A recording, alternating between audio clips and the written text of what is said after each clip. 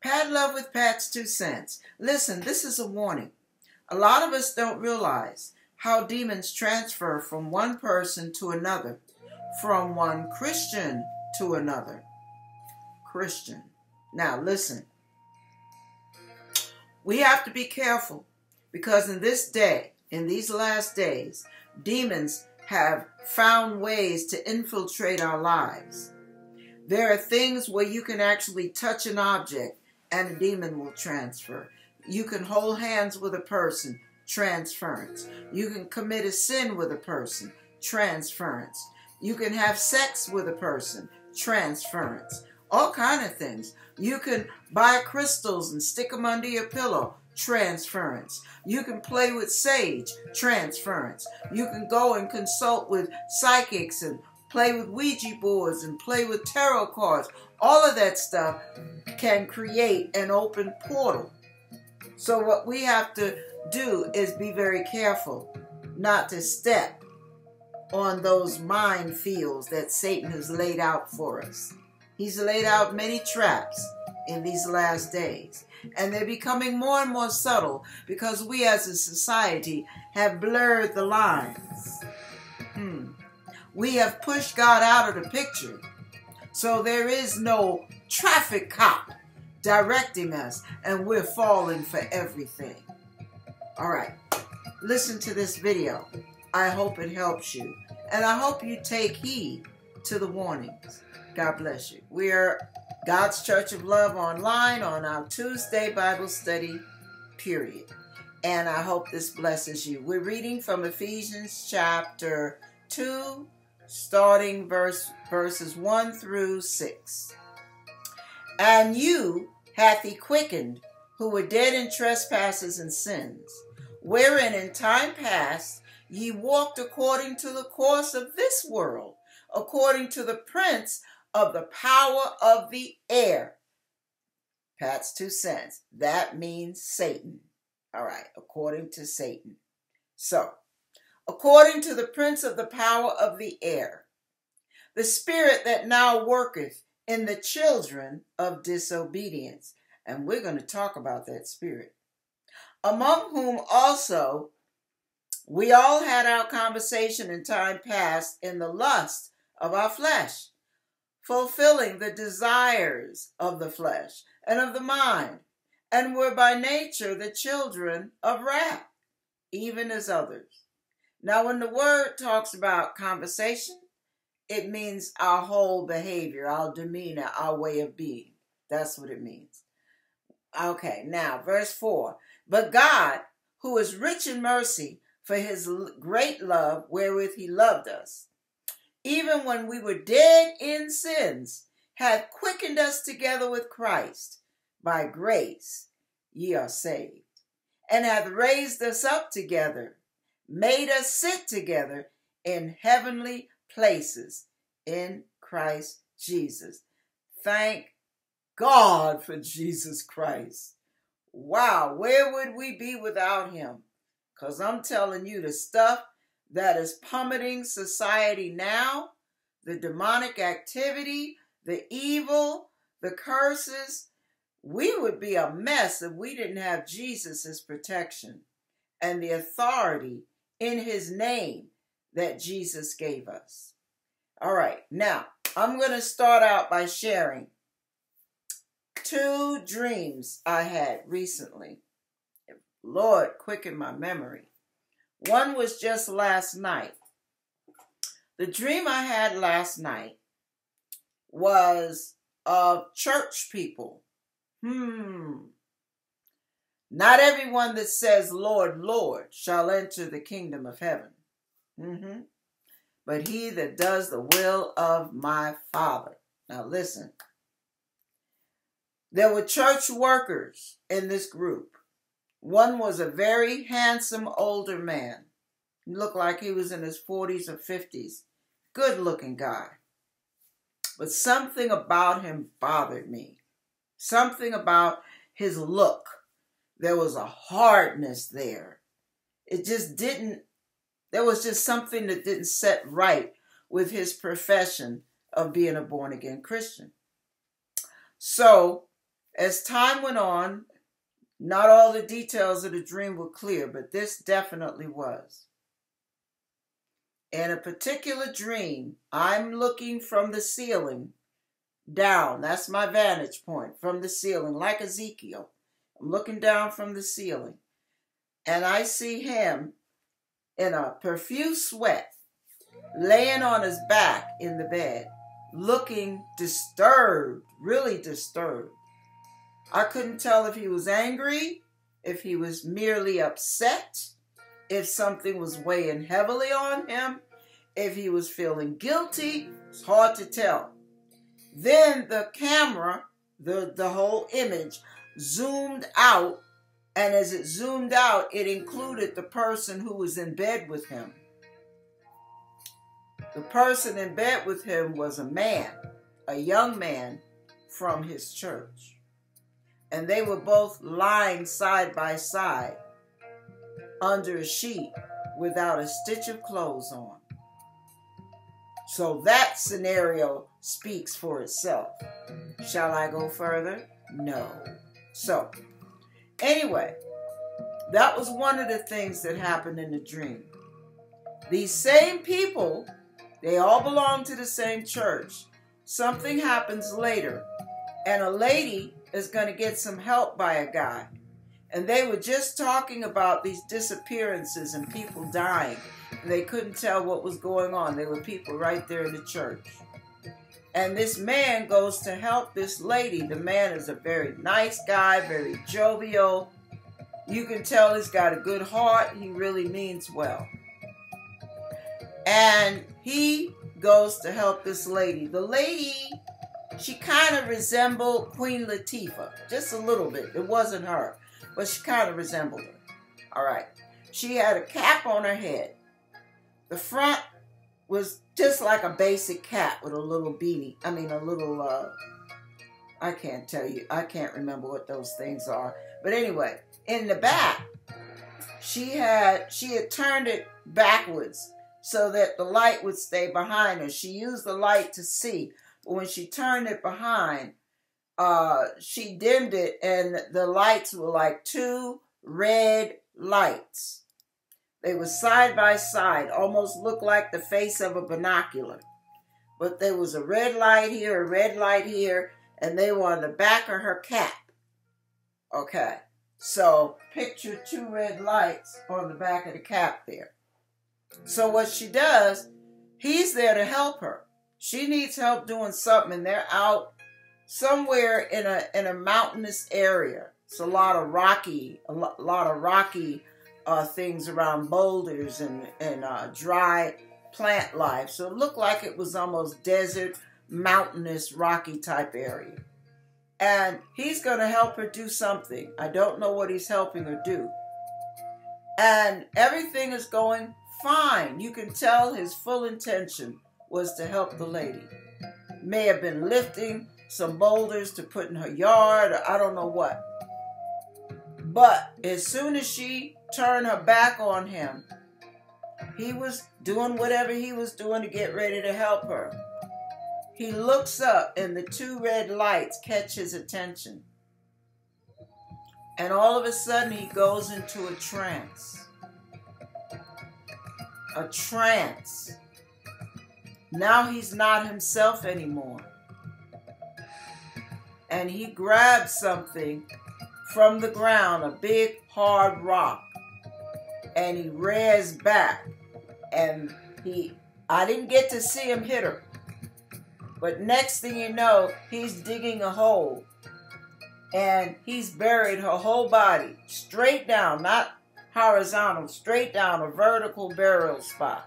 She's dead, and her head is the only thing above ground.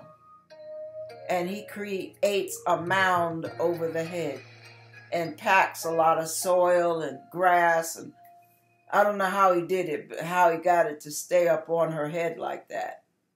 But this big old hump. And I don't know if he used cactus juices to pack it together or what, but that head stayed covered and it stayed above ground. It was really weird, and I couldn't figure out why he would do that. So what I realized in the dream watching him, he was under demonic control. He had been taken over, something that those two red lights triggered. Some of y'all think it's coming to me right now to say this. I hadn't even planned on saying this. Some of y'all think it's okay to get hypnotized. You think it's okay to go to a therapist and be put under hypnosis. You think it's okay to go to a magician show and allow the magician to hypnotize you and play all kind of games over you, hypnotically, magically, all of that. You have no idea what's being put on you. And in these last days, we have to be extra careful and watchful because demons are being loosed on people. I saw a video, I did a video of it, of this woman standing in the supermarket, reaching and looking at items. And this one box kept rocking back and forth until it fell on the ground. Nobody was doing it. And she bent down to pick it up. If you see something drop on the ground in the store, leave it alone, especially if it's box form. You have no idea what has been put on that stuff. This woman reached down like a normal citizen would do to pick it up and put it back in place. When she picked it up, she stopped a second to look at it. I guess to look at the contents or read it. And next thing you know, she's caught in a trance. The box drops from her hand and no, it didn't drop. She couldn't let go. She couldn't put it up. She was just caught between picking it up and putting it back in place. But she couldn't let go of it. And she's shaking and shaking and shaking and she's jerking and gyrating and she's gone. I don't know who the woman was, but she was gone mentally. Some spirit had taken over her. You have to be careful in these last days what you handle. You have to be careful where you go because you have no idea what's been put on some items because some people do it just for fun. Ruin a person's life. And then the woman starts screaming at the top of her lungs. A lady tries to console her to see if she needs help, and she screams. And then her family member comes, and he's trying to, console her or calm her down, and she screams that much more, and she's out of it. She is gone. I don't know if she ever came back to earth. But you could tell at that point that woman was totally possessed.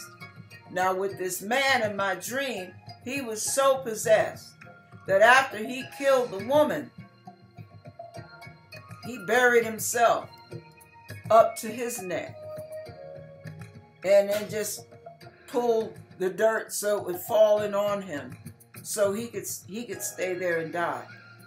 I guess he figured if he's that bad off, he needs to die so he doesn't hurt anybody else. The man was totally, his eyes changed. They got fixed.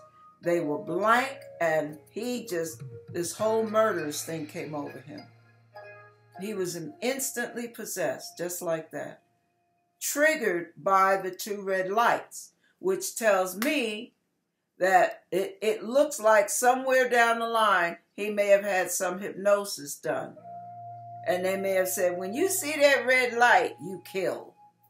Who knows? Who knows what was said? And it may have been done as a joke. And they may have thought they undid it. But when you go under hypnosis, you open yourself up for demons as well. And a murderous demon might have come into him. A psychopathic demon. Not like they're not all psychopathic, but this one is the dangerous one. Some of them are a little imps, but this one was a dangerous one. So anyway, I had another dream about these people lined up. And it was a storm coming. And all these things seem symbolic, don't they? Storm coming. Okay. And this person was somehow he knew he was going to be hurt. He knew that that was going to be the end of him. And he was very dangerous. He had been chasing people and killing and hurting and mangling people, just really hurting people. And he was in his trance. And he had a few people with him. And he was getting ready. He knew he was in danger. And somebody reached to help him, and he grabbed them. And when he grabbed them, he glared at them. And he wouldn't let them go.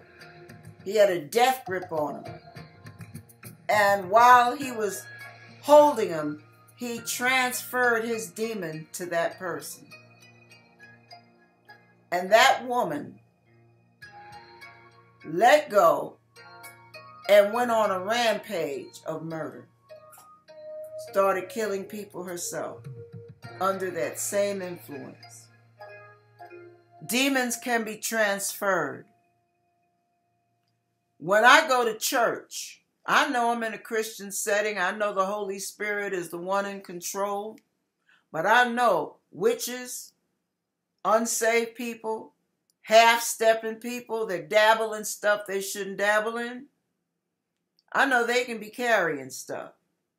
So what I do when they talk about join hands and pray, or join hands for our closing prayer, or hold the person and pray for them or whatever, first thing I say under my breath, I bind all transference of demons in the name of Jesus.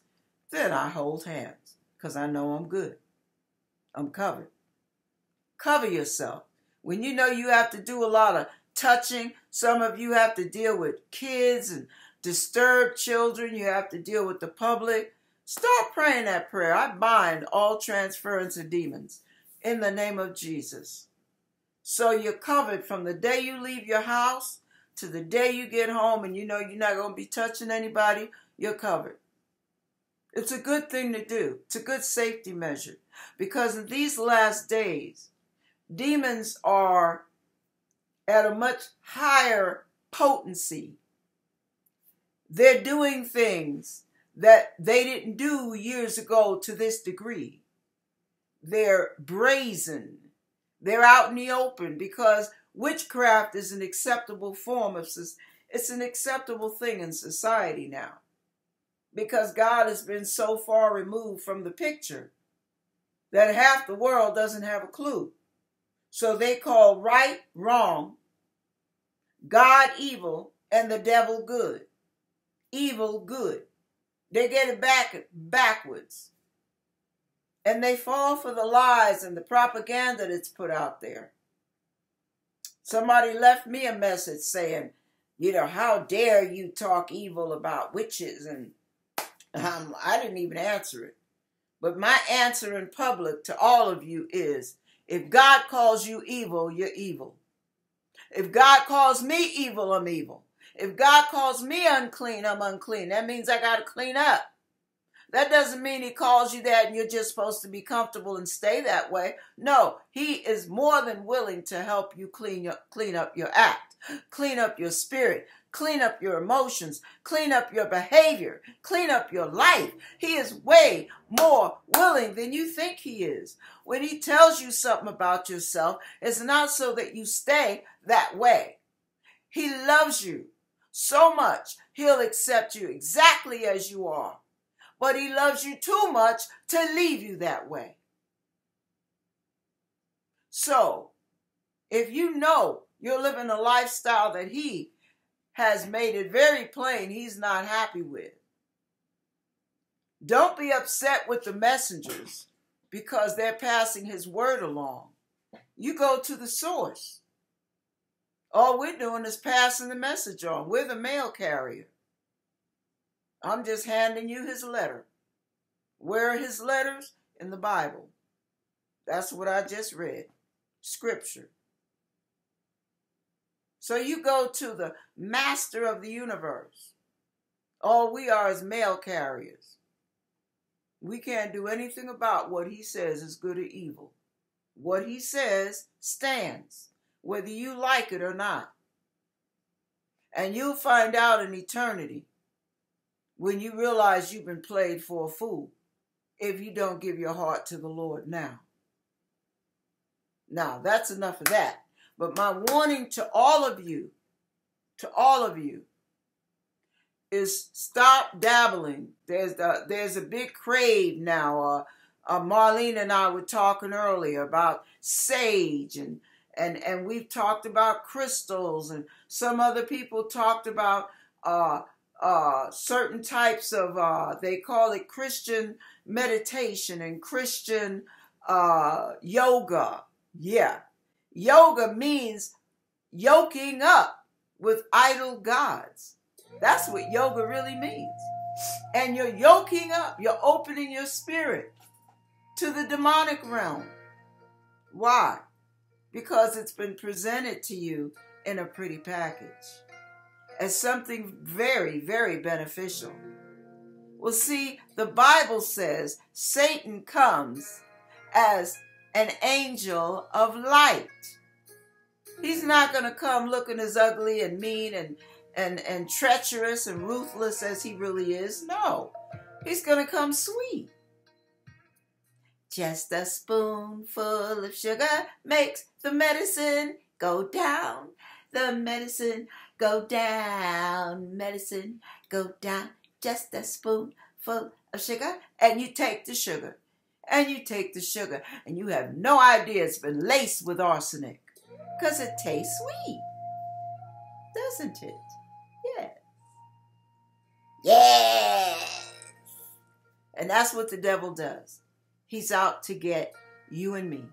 He's out to get the unknowing ones. He's out to get whoever he can. He knows his time is short.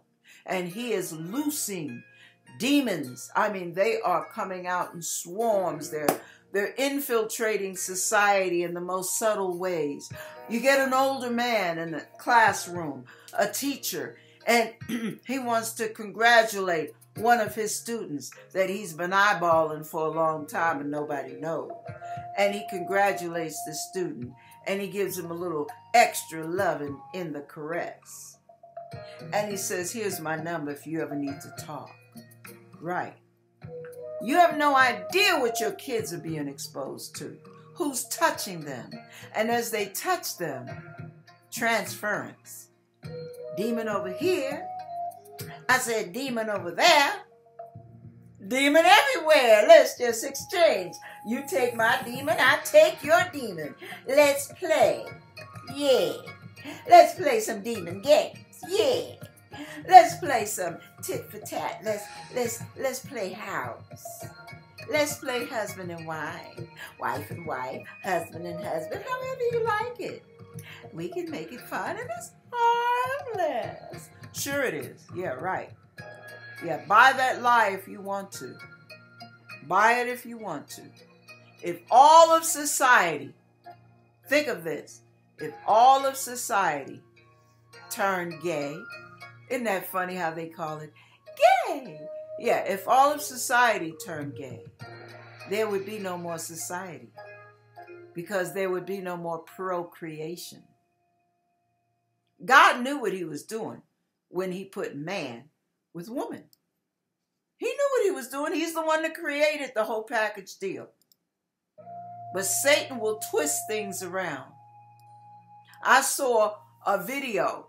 Now, and the biggest tricks happen in church. I saw a video where they were showing the Pope doing something with this vial. This vial had some old blood from a dead person that they called a saint. Yeah. And do you remember in the Bible when Jesus was resurrected and the angel was there to announce it? And he asked the disciples, why seek ye the living among the dead? We can't benefit from no dead man's blood, but miracles can happen, right? And we have to remember, the devil can work some miracles too. Ooh, did you see? That was real. And we get all caught up in it because we're a looky-loo society. and we want to be awestruck. So here they're showing a video of the Pope with this thing in his hand, and he's using some human being's old blood. And as he looks at it, the thing drops down, the amount of blood drops down half full. And they call that a miracle. That ain't nothing but a magic trick. Satan will do all kind of magic tricks. And he'll do it through clergy. If you let him. If you buy into it. Jesus was not a trickster. He did not put on a show. Think about it.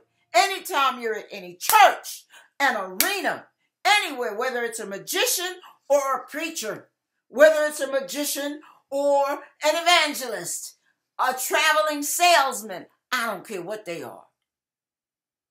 If they're doing the oohs and the ahs, you back your little happy hips on out of there and go on home.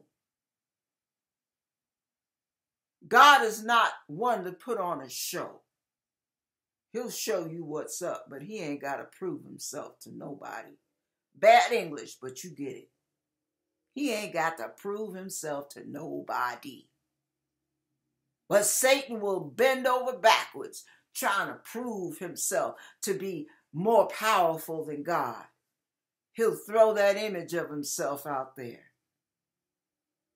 And then people start thinking, well, maybe I better. I mean, I watched Aunt so-and-so pray and she still died.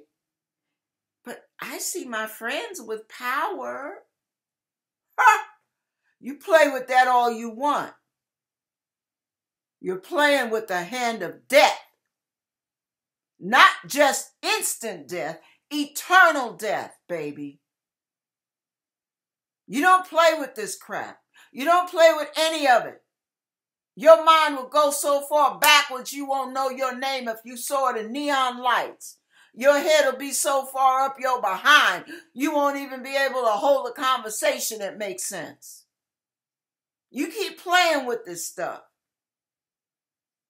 And one day you fall into a trance and you won't know what you're doing. And somebody in your family will be dead at your feet. Or you'll be out there raping or mangling or committing mayhem on somebody, cutting them up in pieces. Or you'll be sitting there trying to eat somebody alive. You got to be careful in these last days. This is not the day and age to toy with stuff you don't know about.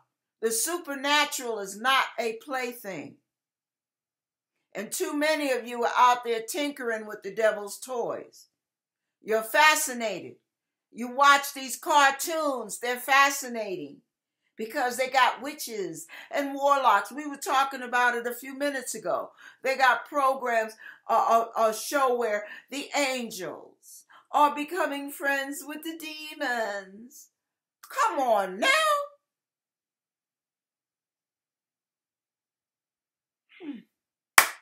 This is a very dangerous time we're living in. The Bible says even the very elect can be fooled. That means even some of God's people can be fooled if they're not careful, prayerful, and watchful. You must ask God constantly for the gift of discerning of spirits, because you need to be able to discern right from wrong, good from evil, godly from devilish. You have to be able to discern. If a person's smiling at you and offering you a ride because it's raining, you have to consult with God first. Lord, is this a gift from you or is this a trap from the enemy? Like the lady who got in the car with a husband and a wife and a baby. And when they get to the gas station to gas up, because they're going to give her a ride. Right? And they're so nice, and they smile, and they look like she looks, so they're her kind of people, so she knows they must be trustworthy. And she goes to the restroom while they gas up. And God tells her, go out through the back, head for the woods, and run. Run and don't look back. Run and don't look back. I'll tell you when to stop. Run and don't look back. Very urgent. Very demanding tone. She was a Christian, but she leaned to her own understanding instead of following what God had obviously told her. She's going to debate with God, yeah, and say, but they're so harmless. That's a husband and a wife with a baby. Right. She spent the next 11 years of her life being beaten, being abused, being used as a slave, being tormented, being oppressed, being threatened. All of that spirit driven out of her by the time she and the girl finally escaped. 11 years of hell, when all she had to do is do what God said do, and her life would have been fine. Y'all are too trusting. People in this society, you got psychos over here, psychos over there. Psychos, or I'm saying psychos, psychopaths. And don't let them be narcissistic psychopaths. You got hell on wheels then. You might as well be with the devil himself. Because those are all his characteristics, baby. And you think it's okay to trust people. You better trust God. You better check with God before you go on a date. I don't care if they're a church person. You check with God first. You see what happened is these were two church members, and the one killed the other when he went into a trance that he never expected to go into. How many other people might he have killed after going into a trance? There's too many things we play with in this day and age. We need to leave alone. Some of y'all could be possessed playing demonic games. Some of y'all can be possessed watching demonic movies. Some of y'all can hang out with the wrong crowd. Too much touchy-feely going on. And whoop, here comes a demon of lust. And you're just overtaken by desire for one of these people that are trying to come on to you. And they're trying to get you to go real freaky-deaky on you. And you've never done that before, but they want you to. So the demons get busy working on their behalf because you out there hanging with them where you don't belong if you're a child of God. Think about that. If it's that easy for a child of God who has heard some scripture, imagine how easy it is for some of these young people and some of these old fools running around here that don't know diddly squat about God or his ways. Don't know about the demonic. Don't know about how the supernatural realm works. My people perish for lack of knowledge. God said that. Don't be ignorant to the devil's devices. That's why we must fellowship with the body of Christ. It's the packs and the herds that don't get hurt. It's the strays that do. The weak that do. The little ignorant, silly, nosy ones that stray away, that do get hurt. That get killed and eaten. Stay with God's people. Your safety is in Jesus Christ and in his people. And remember, not all that say, Lord, Lord. So you have to make sure that you know the Lord Lords from the real Lord Lords, because God will tell you who to hang with and who to avoid, even in church. Yes, he will. Anyway, I hope that opens your eyes a little bit. It's a message of warning in these last days. Be very careful, be watchful, be discerning, stay on guard, because we live in a fallen world full of people who are full of demons. God bless you.